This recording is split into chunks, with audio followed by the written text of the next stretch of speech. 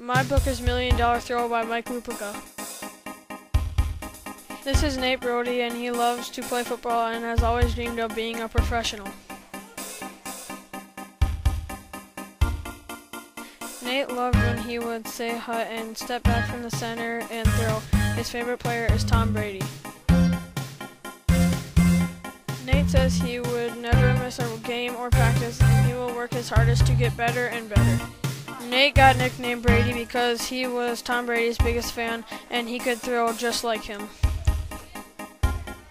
Nate was traded to another team for the rest of his college career. Coaches from all over wanted to have him on their team and to see him play.